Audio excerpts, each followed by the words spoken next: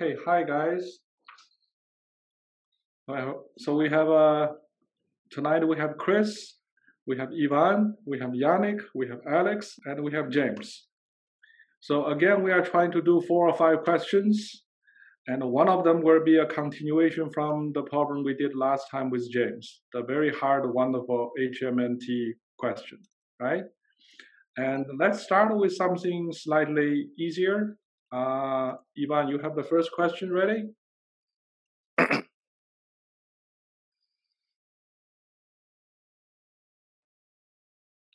Ivan, I think your mic is not on.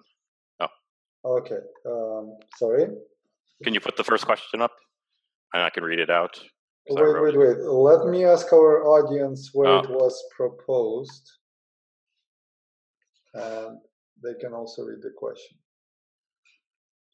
So you guys should be able to do this.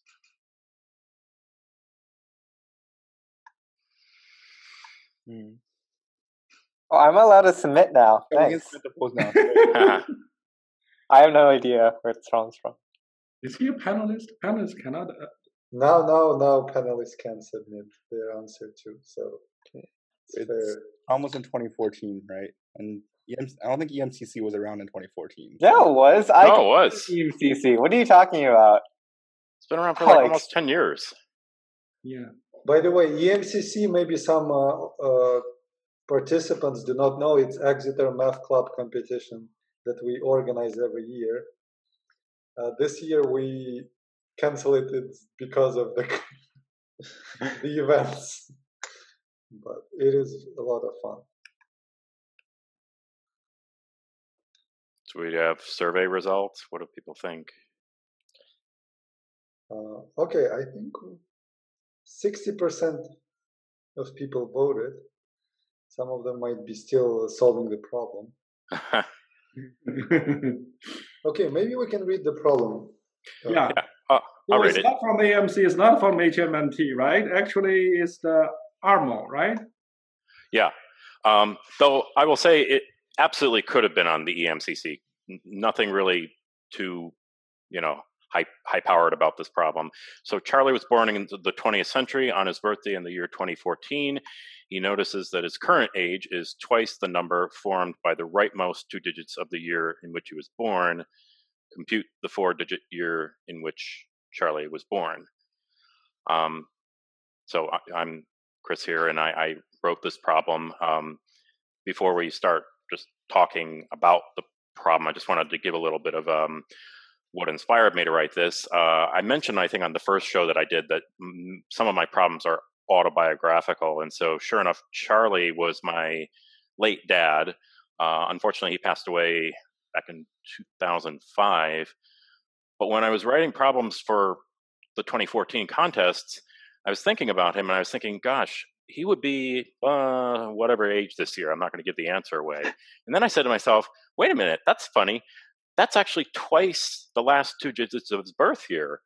And if you think about how we write dates a lot of times, MM/DD/YY, that kind of general format, we generally identify dates by, the last 2 digits. So that, for example, if someone was born in 05, they're either 14 or 15 this year, depending on whether they've had their birthday, or they're like a really old person and they're 115 because they were born in 1905. So this is sort of a riff on the whole Y2K thing, identifying a year by the last 2 digits. And I was sort of tired of seeing these classical age problems in algebra books, like John was 5 years older than Mary was when she was twice his age, blah, blah, blah. So I just thought I'd take a simple setup with just last 2 digits and make it into this problem. So how do we start?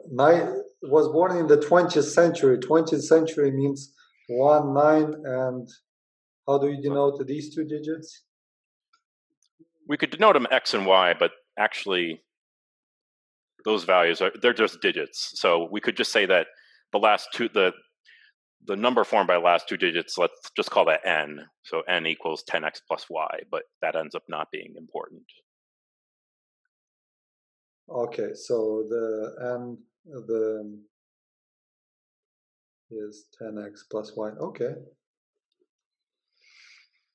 So now we have to read the second question and the condition Yep. and write it properly, right? Yep. So that's kind of usually the key in the AMC early problems that should be solved in a minute or very quickly, just to understand this condition. So his age right now is what? Right now is 2014. So what is his age? We need to figure it out, right? So his age would be what? 14 years starting from 2000. Yep. And up to that point, how old? 100 minus that number n, right? Yep. And this is twice that his age, right? Yes. So once exactly. we know how to interpret the condition, that's kind of the key. It's one-step problem, but you have to get it right. Let's solve it. 114 is equal to 3n. N is equal to, what is n? 38? Yep. Okay. So I think, yeah, that's an easy problem. Well, you underline it, but remember, this is a good sort of reminder to answer the question asked. So, yeah, 1938 is the answer. Yeah. Okay. Yeah, I have a comment about what you did. The key is actually when you see this equation, the one you boxed to solve has nothing to do with xy. So don't let xy in the beginning really confuse you. I think, if you start with your age as 1900 plus n might be good, right? Instead of thinking about this as two-digit problem, you just think about this as a one variable problem. Right. Yeah. Yeah. Sometimes it's just, a matter of what notation you use. So I like 1900 plus n as where the n represents a two-digit number, possibly beginning with 0. Yeah. But otherwise, you could say it's 19n, and n is some two-digit number, possibly with leading zeros. But you're right; it's kind of does confuse things. You don't really end up solving for x and y; you solve for n, and that tells you what x and y are. So you're right. And that was a first problem on ARML, so that was, most people I think got that right. They had 10 minutes to work on that, and another problem. When you put the first problem on ARML, you have a heavy responsibility. The responsibility is you almost want to make sure 90% of the people get it, right? Right. Actually, almost everyone. You want everybody to be happy. Yeah. Well, and we talk about on the ARML committee, just there's an important distinction between there's problems that are easy to get right, but then they could also be easy to mess up and get wrong. So I wouldn't be surprised if some people wrote 38 as their answer, or if, but the idea is that it's just translating words into equations and just answering the question asked. So yeah, pretty straightforward. And a shout out to my dad, who was born in 38 and would have been 76 in 2014. So yeah. Okay, so can we move on to the next one? Okay. Next one will be a geometry question, right? So what's the poll here? Do you want to give us a poll? Okay, yes, I'll try to launch another poll. Give me a second, guys. You can also read the problem meanwhile.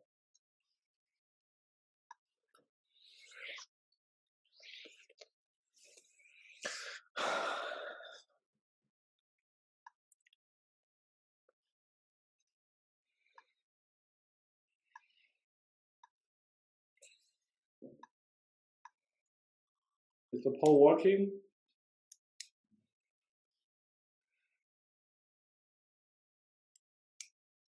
It should work right now.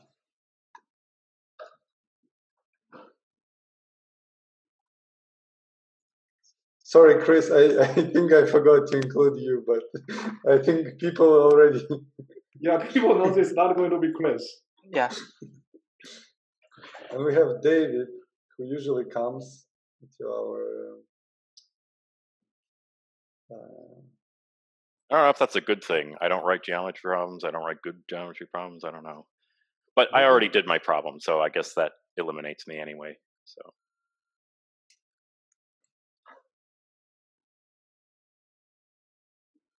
Okay, let's see the results. And the results are, you should be able to see them, right? Yeah. I think most of the people think it's Mr. Fong who wrote it. And then James, Alex, James, Yannick, and me. Okay. Yes, I indeed wrote this, right? So let me draw this diagram first. And when people can read this question, okay, let me go with my, okay. So Ivan, can you draw it on your diagram over there? Then I will carry on to my diagram. Well, I think it starts with a triangle and you draw 3 altitudes. So very simple diagram. Yeah. And the altitudes, triangle is a classic 13, 14, 15 to have nice numbers, nice area. No, 14 is the base. 14 is the base, okay. Yeah, make it easier for students. Okay, I think now we okay. And then we draw 3 altitudes. No, I don't think so. No, that's not true. Okay. I rushed. Okay. So we have A, B, C. I'm sorry. And AD is the altitude, right? Right. And DE is perpendicular to AC. Yes. And AF is perpendicular to BF. Yeah. That's and hard F to draw. Is on DE. And where F is is the F? point on DE. Okay. So F is here. Yeah. So that's the question, right? And you can still label 13, 14, 15 over there. So this is the problem, so students can see.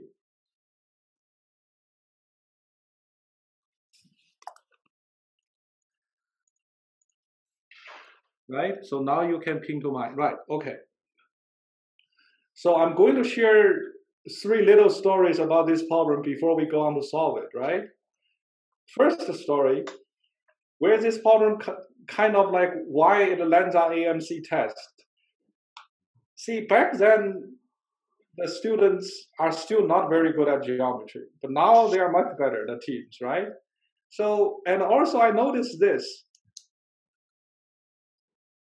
On the AMCs, there are so many geometry, basically is only using Pythagorean theorem and what? 30, 60, 90, whatever triangles. It's really getting really boring, right? So I want to add some problems in there is involving some, basic ideas that, you can say Olympia problems want, right? For example, over here, recognizing similar triangles and so on. So that's the motivation. So that's why this problem was written that way. And then it happens to be this problem is problem 19 on that AMC, and I can see the score gets very low after that is because people stumble on this problem.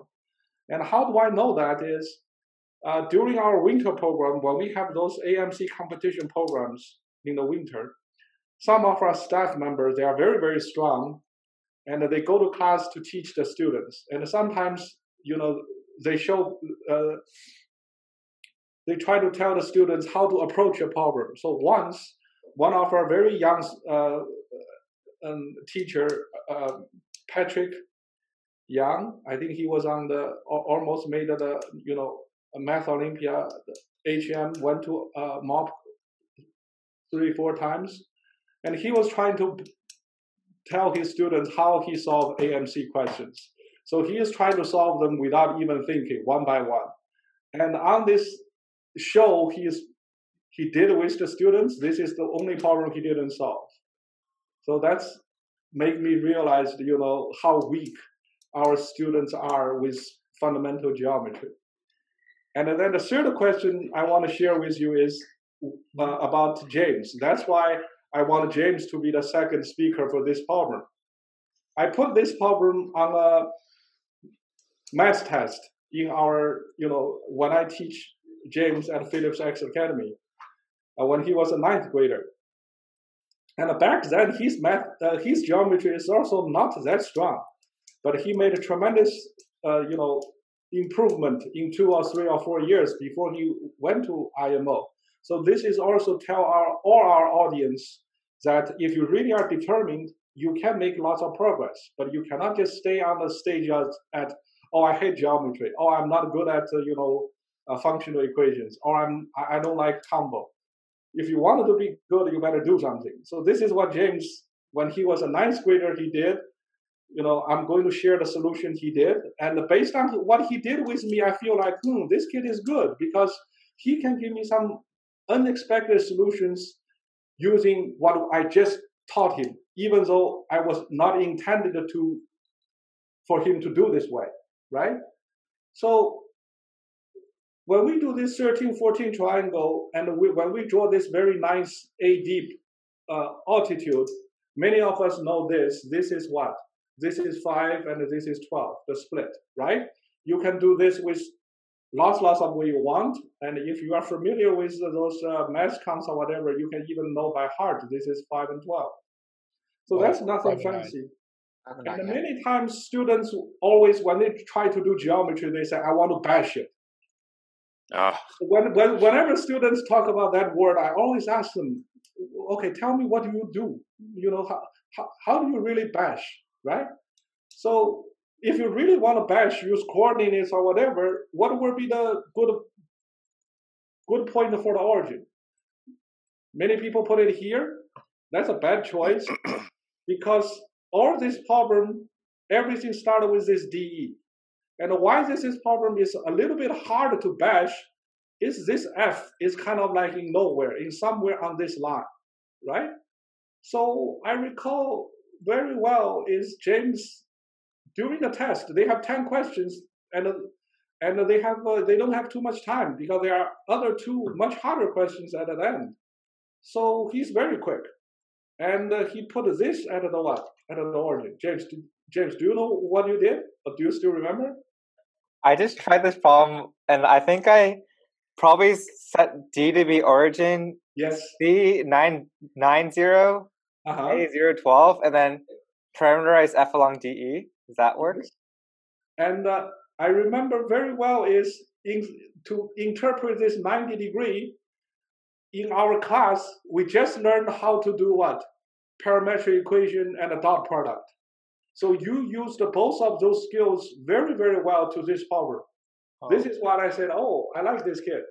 Because you described DE by a very clear one variable motion, because this slope is very clear, right? So you can find this DE is like X and something X, because this is have a nice slope, or T something T, because you know this wonderful slope. This slope is easy to find. This is the slope. This describes everything here. So you assume this is point F, and then you look at a BF vector and FA vector. And their dot product is 0, and you give me a very nice solution because now you know T, and if you know T, then you know where F is, then everything is easy to do, right? So that's what I still remember very clearly. That's a very, very surprising, nice solution. Ming, you might want to extend this top portion of that E. I keep looking at it and seeing a Z, and then I see an F, so I see your initials there. Here? You cannot see this? No, I can see the E. Just extend the top, like. Yeah, it looks like a Z right now. Yes. And yes, CD is 9. CD is 9. Oh, CD is 9, yeah, not 12. CD is 9, yeah, sorry. Yeah. And this height is what? 12. This height we can do very quickly, right? This is 12, right? Yeah. So you know this slope of AC, and so that's why you know the slope of DE very well. And this is the slope. And that give you easily do. This is 12 to 9. So this should be 3 to 4. So 3T, 4T, right? 4T, 3T. This is the ratio. And then BF has one variable in T, and FA has one variable in T, and the dot product, you get the T. And as soon as you get F, whatever you can do, right? So that's the story I remember about James when he was young. And of course, the intended solution was about what? To see a little bit about a circle, right?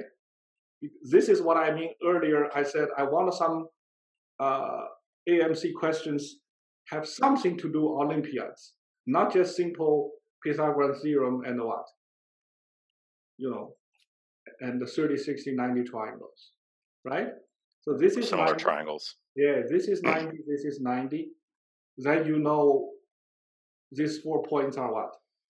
Are on the circle. So that's how we know this angle is equal to this angle. I know everything about ABD, so I should be able to get everything about AEF. Because I could get AE very quickly, because this is a right triangle. This is what? 9 and 12 and 5, right? So I know this length very easily. This is, again, go to 3, 4, 5 triangle here, right? And then you can get everything. So that's a little bit about Olympia approach to understand the cyclic quadrilaterals. And that covers what I want to say. So we have 2 harder questions to talk about. So I hope we have enough time to cover them. I think students should spot that ABD is similar to AFE, right? Yeah. Okay, then they can compute everything. Yes. Yeah. And those details we leave it to the students to try. Yeah. Okay. So we move on to the next one.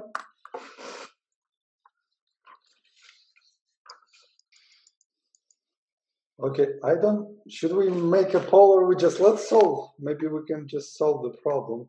Yeah. I thought the next one will be this one, and then we'll come back to James' $1 million problem.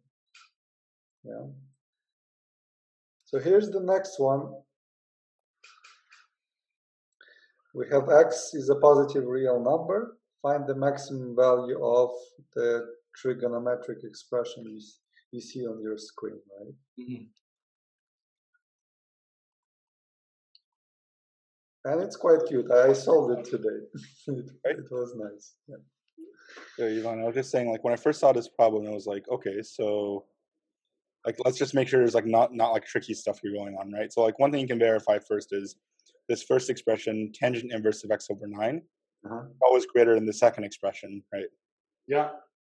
And the other thing you can verify is, like, tangent inverse of x over 9 is, like, always, like, these are both positive. So, like, okay, maybe there's some trickery, actually, because, like, maybe you can just get this, like, the maximum to be some silly thing where the maximum is actually equal to 1, right? Can you do that?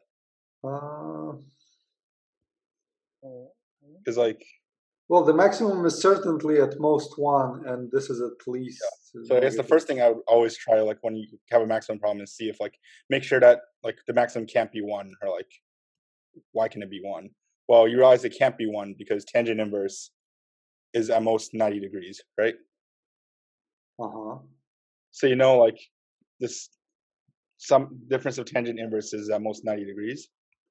So it's actually some, like, balancing between, like, making the first one bigger and the second one smaller. Because if you make x super large, like, it goes to 0, actually. Yes, because they become the same, because both of them are approaching, yeah. And I guess then, like, you just get rid of stuff, right? Like, then you can get rid of the sign. The sign doesn't matter anymore. Because, I mean, if you want to find the maximum of sine of x between 0 and 90 degrees, that's finding the same as the maximum of x, right? So the sign, you can get rid of it. So you just want a maximum of this? Yeah. This is how you thought. I thought about this as kind of one angle, theta 1, and this is another angle, theta 2, right?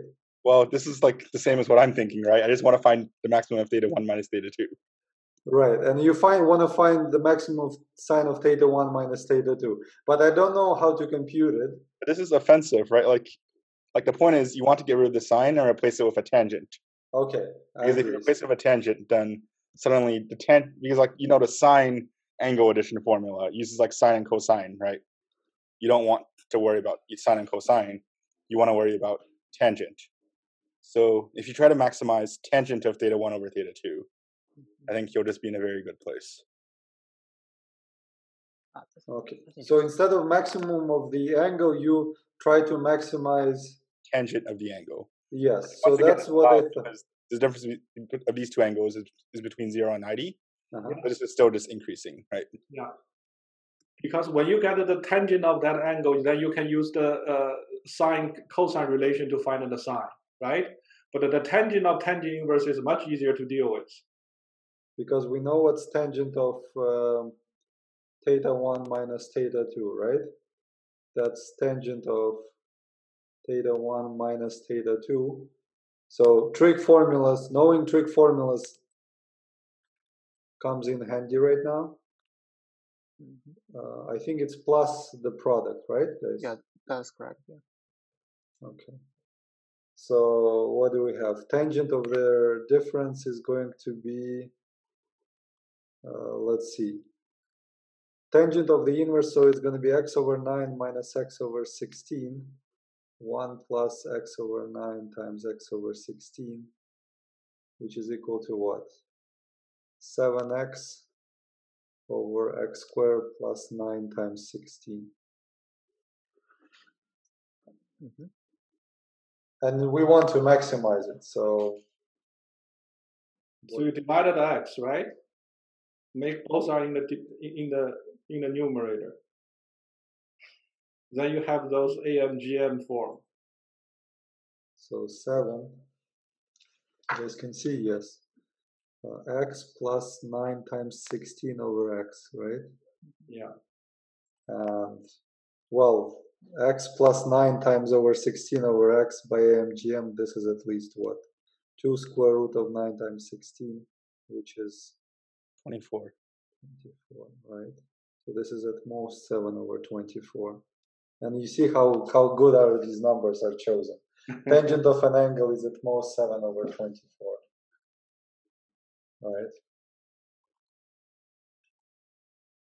Right? So the maximum will be when it's 7 over 24, the tangent, and how do you guys find the sine? And you draw a triangle with sides 7 and 24, right? And the last side becomes 25. So maximum theta 1 minus theta 2 will be here. So the sine is, well, maximum of the sine will be 7 over 25. Yeah. That's a cute problem. Yeah. So the 7, 24, and 25 makes me think, like, can we just, like, do it with geometry or something? Because, like, this equality case x equals 12 is also, like, symmetric, right? It's like one of them is, like tangent inverse of 12 over 9 is, like, the complement of tangent inverse of 12 over 16, right? So maybe there's something going on here. Yeah. Okay. First of all, I should say that like I wrote this problem. Yeah. So like so yeah, like I'm actually a little bit surprised that like there's actually a pure trigonometric. So I probably should not be surprised because well everything's trig and you can do everything with trig. But yeah, like I think someone in the Q&A also mentioned that like you can actually do some geometric interpretation of this problem. So yeah, so like I guess like when I was like younger, I guess like when I don't know much about trig identities, like whenever I see trig, I always draw pictures. So let's see if I can just. So Ivan, you want to share his board now? Sure. So yeah, I need to be okay. Let's see if I can. Only host can share in this meeting. Wait, what? Wait. Is it again those conditions? Yeah. Oh no. Okay. Okay, now I'm good. Okay. Yeah. So as well, we mentioned that we basically want to maximize tangent inverse of x over 9 minus tangent inverse of x over 16. So let's understand what each angle is. So let's draw a triangle with x and 9.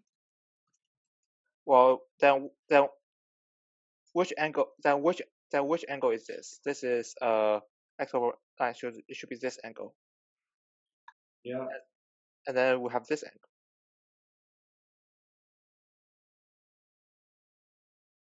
So let's see. So as we see, like these two share a side. So why don't we just put them together? Mm-hmm. So let's put them together. If you ask literally, why don't we just put them together? Well, the answer is now we're doing geometry. Yes. Yeah, I think when I propose this problem, I put it in quote algebra because because the intended solution is actually geometry. So let's see. This is data 2. I think I had it backwards. So what is theta 1 minus theta 2? It's this angle, right? Which I'll call alpha. So now the problem becomes there's a point moving on like along this line, and there is like point A and point B, and we basically want to maximize the angle of APB. Then you have power of point. Yeah. So I think this is actually one of those problems actually that I did back in high school. That like if I rotate this diagram, actually I'll just erase everything for now. Mm-hmm. If I rotate this diagram 90 degrees, it might make more sense. So let's imagine that. That was a good diagram. Yeah. AB is like AB is a screen like in a movie theater, and then P is yourself like sitting on the ground, and you want to get the best view of it. Well, how do you get the best view? You want to maximize the angle, right? So let's think about so maximizing the angle is like a hard thing to think about, but like let's think about like we know something about like what is the condition for APB to be of a certain angle. In particular, if we draw a circle around APB, that's horrible. Then we know that every point on this circle, on the major arc AB, like here, or here, they all have the same angle with respect to AB. And we also know that the smaller the circle is, the larger the angle is. So we basically want to shrink the circle until it barely touches the ground.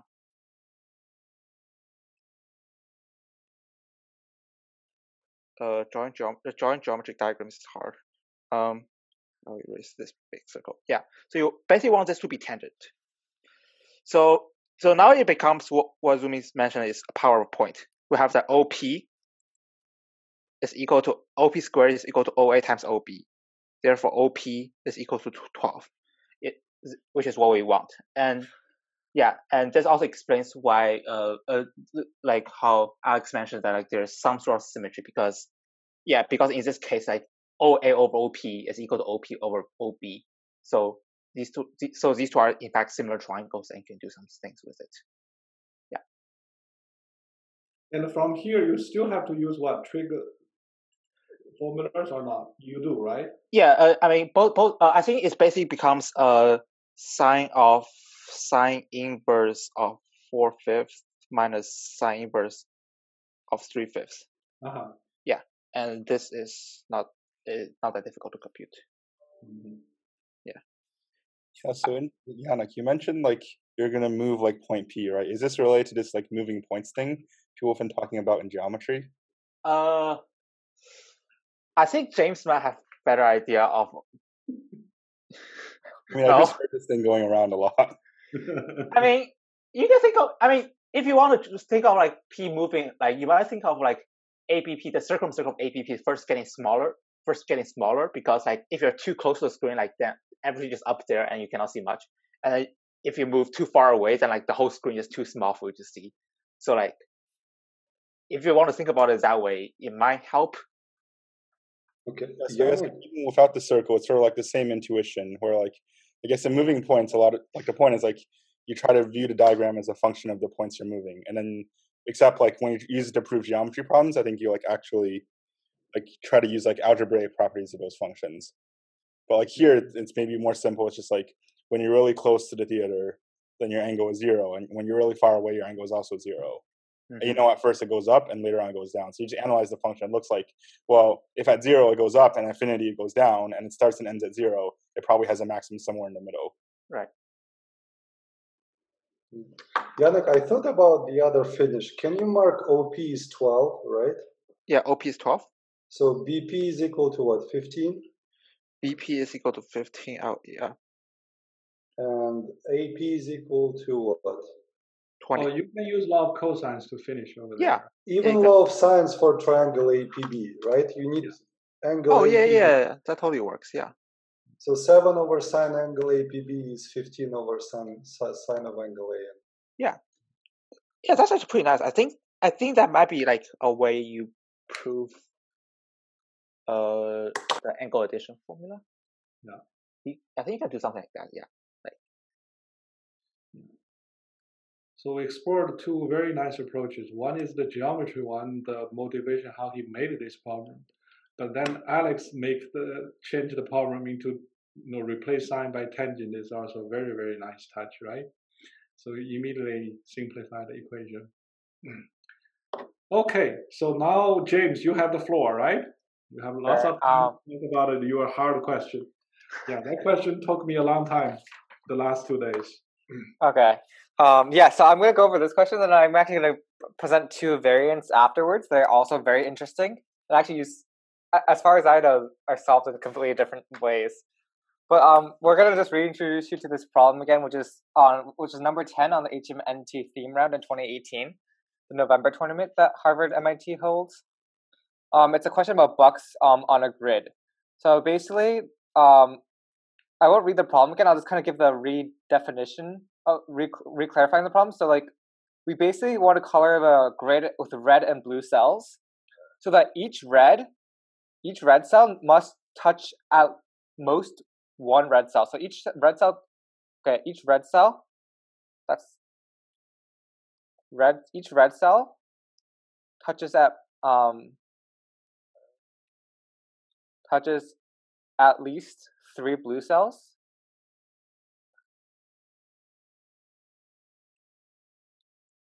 Touching meaning like neighboring, exactly. So each cell has 4 neighbors. The way the grid is designed is so that the edges, the left and right edges and the top and bottom edges are glued together, so that even the edge cells have 4 neighbors. So like if you're at the very edge, your neighbor are 3 cells and the 1 cell on the other side. So each red cell has to have at least 3 blue neighbors, and each blue cell has at least 2 red neighbors.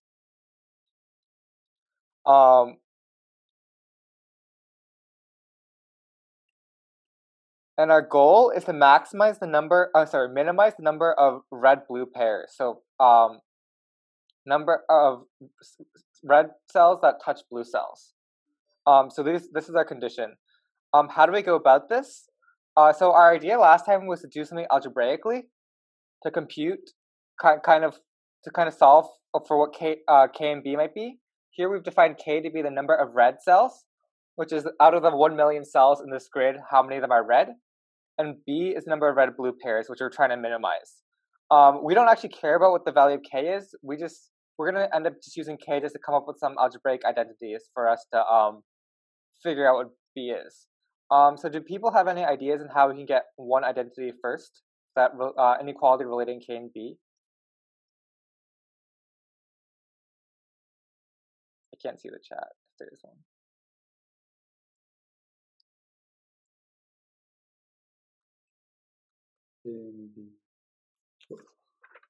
Wait, James, that B is a little bit confusing because you have blue and B is red minus blue. Maybe Okay, you I note can it as call D. it P. I can call it Difference D. Sorry. Okay, sure. I don't remember why it was B. Oh, because it's a buckaroo. Yeah.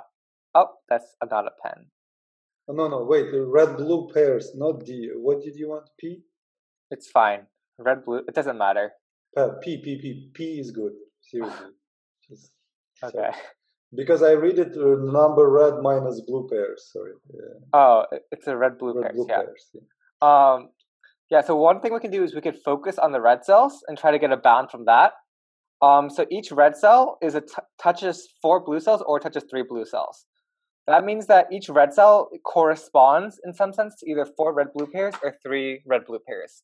Because each red-blue pair involves exactly 1 red cell. So we can kind of, not really biject, but we can map you could say that each red cell is the representative of either 3 or 4 red-blue pairs, and is the unique representative.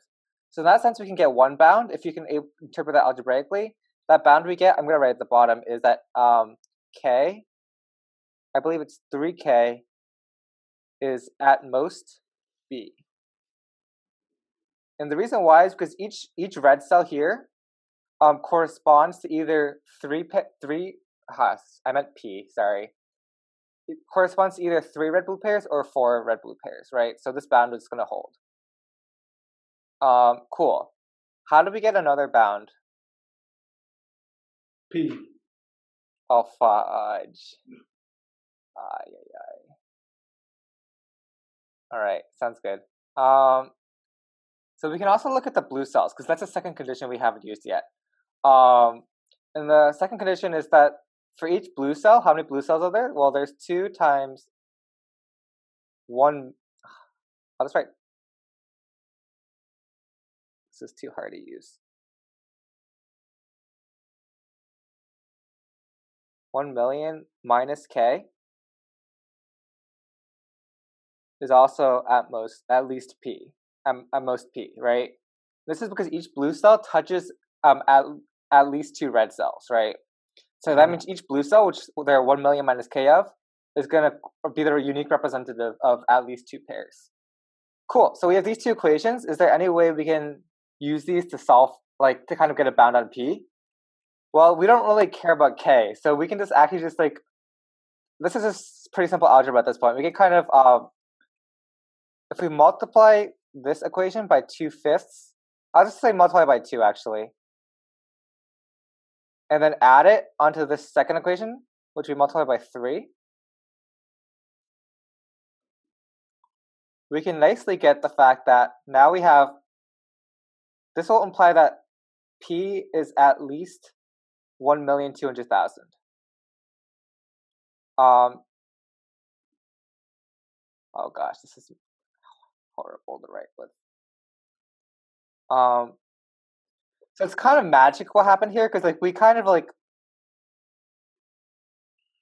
it's kind of like really clever to come up with like a way of just like getting these inequalities and kind of bounding it, because we never really care what k is. We kind of introduced k randomly just to get these inequalities and then just got rid of it. But now we've got a bound on p. We're not quite done yet. We need to figure out how you need to construct it, if it's possible at all, right? So how do we actually construct in this case?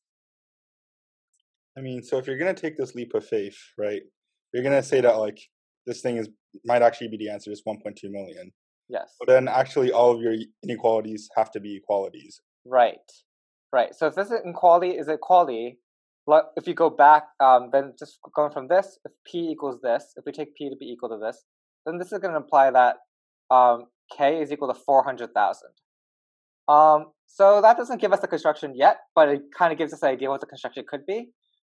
400,000 is 2/5 of all the cells in the grid, right? So we need to kind of figure out how are we going to be able to construct. So we're obviously going to want something relatively regular or periodic to be you have able. more inequalities, right? You have 2 more inequalities on top of the inequality you just wrote that are also equal.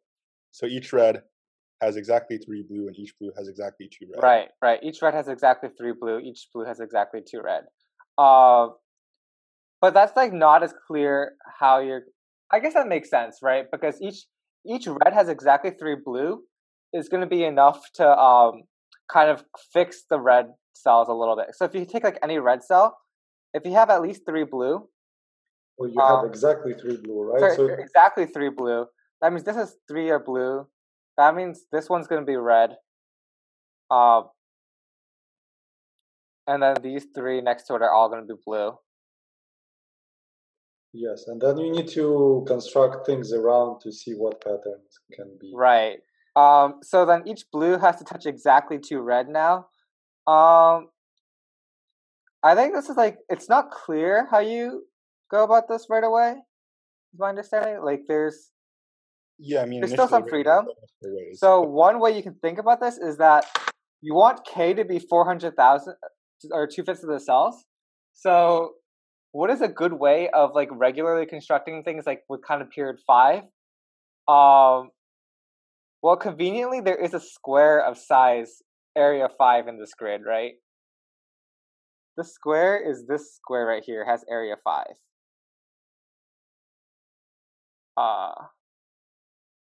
Which is pretty great. So if we what if we create this as our if we're periodic modulo this square or this lattice, the lattice that's formed by repeating the square, and in that case you just have this as your coloring, and then you just copy just basically modulo this lattice. If you guys are at all familiar with I don't know, ideal class, whatever, it's fine. Yeah, let's just do this. Something like this. I'm not going to be able to draw the whole entire pattern out, but it's going to look something like this. And this ends up working because modulo 5. You can wrap around to all 1,000 by 1,000 because 1,000 is divisible by 5. So this is a construction that works. It's a very not obvious construction because that's what makes this an interesting short answer problem. And then this construction is able to create a bound that works. But so for at least for that problem, but this is not the only question you could ask about this problem. Minimizing the number of red-blue pairs. You can also try another kind of question, which is can you kind of find bounds on K, which is just the number of red cells that you have. If you're able to maximize the number of red cells, what is the maximum number of red cells you can have in the grid, and what is the minimum number of red cells you can have in the grid? Do people have guesses on what the answer might be here? Or have intuitions?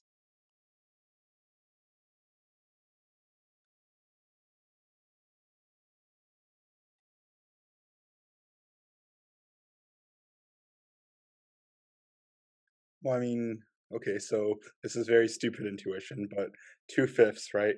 The two closest fractions to 2/5 are 1/3 and 1/2. So I'm gonna guess that the minimum is 1/3, and maximum is 1/2. I think that actually ends up being correct. Well, it doesn't work obviously for 1,000 by 1,000. Yeah, so don't worry about that much. 1/3 is not gonna work, yeah, for this grid in particular. But is the construction for 1,200,000 unique? I believe so. Yeah, this is pretty fixed of a construction. But so I encourage you guys to think about that. We're gonna go over that next time. But in addition to that question, for the maximum version of the question, you should also think about the possible constructions there are, because there are actually a lot of possible, very different, unique constructions that you can think about. So that's a homework problem for next time. And I don't know if you're going to be able to do this with algebra. I encourage you guys to try, because I was not able to right away. But I had another method that I thought was really cool, and I want to share with you guys. Is there anything anyone else wants to say about this problem or tried? Well, before you close, I want to add something on this, because I feel like all the audience here, or maybe the audience watch our videos during the day instead of live in the evening. Many of them are very into contests, and but when they go to contests, even like myself, taking my students go to contest, or when I was young doing math contests on my own, more likely is I only focus on the contest results and the contest during that day. And many times, many wonderful problems, actually, people don't do them anymore. But then you feel like, in particular for contests like HMMT, they have so many wonderful problems. The problem is so hard, and many times students only can get less than half of the problems. So if you really want to improve, I think all of you guys should go back and study those hard problems that you didn't solve, because actually there are so many gems over there, like this one, right? So it's really good to really, after the test, to cool down, and after months, and then come back to revisit. That will help your math to increase by a lot. Yeah, I definitely heard that kind of comment about HMT this year. This year's HMT was, as usual, it's pretty difficult. I think this year is a little more difficult than usual, but a lot of the problems were actually we've spent a lot of time, me and the other problem solvers, on making really, really high quality problems. I'm personally really proud of a lot of them, and I think people in general agree that a lot of the problems are very, very good. I think they're probably more interesting to solve than even some of the AMC problems that you guys might encounter that most people see. But yeah, definitely go back and solve those because I think a lot of the college competition problems are the more interesting short answer problems that I end up doing. They're really great. Even though most people were able to like even try most of them within the Right. contest. And the key is now you have time, you should sit down and really do them on your own, and don't rush to the solution because every time I do a few problems or my friends, other coaches that I know, some of them here, some of them in China, we do them and we find other ways and we find it very interesting and then we tell you guys too. But the key is don't read the solution. Rather is, you don't have time pressure and you should do them on your own and that improves your math. Yeah, and this is Chris here. Just to follow on to what Zuming said, I remember listening to a talk given by Ravi Vakil, who some of you may know some of the books he's written. He did the Putnam back in the 90s, and so he's been into math competitions. And he said that it's very kind of popular to look at the contest in terms of what's happening on the day of, because that's kind of when all the action's happening. But if you look deeper at it, what's really important, if you really want to know this well, is what activities go on before the contest and what activities go on after the contest. And in particular, you shouldn't just skim over a solution and then say, okay, now I know how the solution. You should really think about it and try to solve it on your own and spend time with it if you really want to improve and not just kind of fire and forget. So. So yeah. Okay, go ahead, James. I mean, I'm just talking about like I just wrote the problems that I want people to think about afterwards. If you guys kind of get stuck a little bit about it, I definitely encourage you guys to think about like what I mentioned last time, which actually didn't end up being really relevant to this version of the problem, but is more relevant to other two alternative versions I proposed, which is like connected components, kind of looking at the actual components of how the red and blue cells touch, because we didn't really use that as much here. We're kind of like, for this problem, we kind of really focused on each red and each blue cell individually and how it relates to the rest of the grid. But if you kind of like consider cells locally and kind of playing with the how cells interact in like small groups, I think it might help with these two problems as well. And it's less algebraic in the sense and more geometrical. Yeah. And then if you're kind of interested in this the original problem version of the problem, I think Evan mentioned that this reminded him a lot of a 2002 E06, which involves a similar kind of construction, like a 5 periodic construction. So if you're interested in this kind of problems, you could have to look at that. Yeah. So we are going to close here. And maybe, James, you will email us the exact question, the two follow-up questions, and Ivan will post it on the PDF over there for people to think about it. So they are more prepared for next Tuesday. Right? Okay. That's good. Okay. Yeah. Okay, guys, just a little note. I posted in the chat the link to this show. You can find all the episodes there, except this one yet, and all the problem sets with the sources of the competitions they were proposed. Okay, so feel free to use it, watch again, and share with your friends. Yeah, we do it for you. So everyone, good night.